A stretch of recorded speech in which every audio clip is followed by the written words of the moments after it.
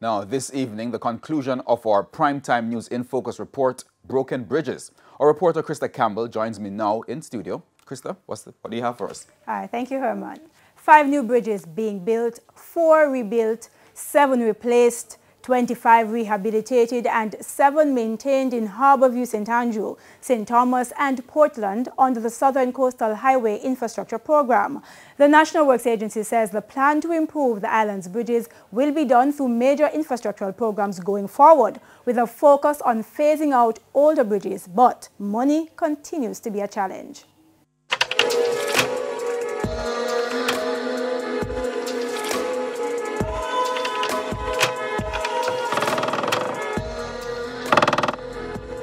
Bridges in Lacovia, Windsor and Grosmont in St. Elizabeth deteriorating by the minute.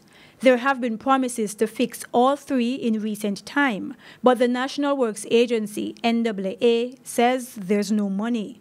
However, we already have some bridges in store because we do composite bridges that we actually import the components, and then we have to get the requisite funds to carry out the civil works. On that list of 17 bridges, 6 are in St. Mary, 4 in St. Catherine, 2 each in St. Thomas and Portland, and 1 each in Clarendon, St. Elizabeth and Westmoreland. They include the Bailey Bridge in Tullow, Bogwalk, St. Catherine, where cane trucks and other heavy units continue to further undermine a structure not built for their weight, as well as Grosmont Bridge in St. Elizabeth, where residents have similar complaints. Underneath the bottom of the bridge, give way.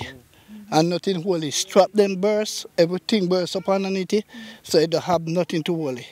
So at times, it will just give way. Residents of Craigmill and Belvedere in Buff Bay, Portland are caught between 2 signs. A bridge that's ordered closed because it's unsafe, yet residents still chant it because the detour which runs through a river is inaccessible whenever it rains. The NAA insists the bridge should not be used by anyone as it can cave at any time. So I desire to have some work done at Craigmill during this financial year. No immediate plans for the 128-year-old bridge in Oxford, also known as Noisy River, Manchester, where residents argue large units are compromising the structure. But several miles away at the Troy Bridge on the border of Manchester and Trelawney, a commitment that the bridge will be fixed once funds become available. Where we are now is not so far from us completing the design, and once the design is done, we'll do costings. Now, NAA Communication Manager Stephen Shaw says a pedestrian bridge, as some residents have suggested, will not be done, but river training will resume to help reduce erosion of the remaining portion of the bridge.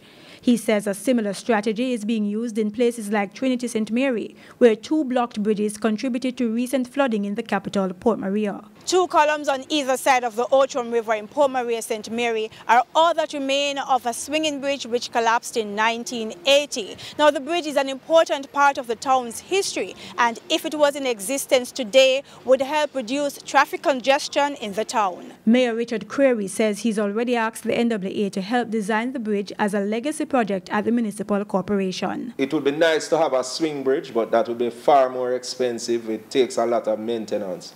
So we are want to put a pedestrian Bailey Bridge that would connect, because Market Street goes from this side of the town all the way to the other side by the post office.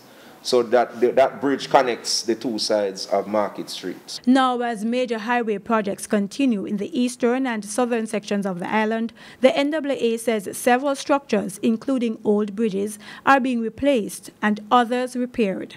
Stephen Shaw says this will continue to get all bridges up to an acceptable standard.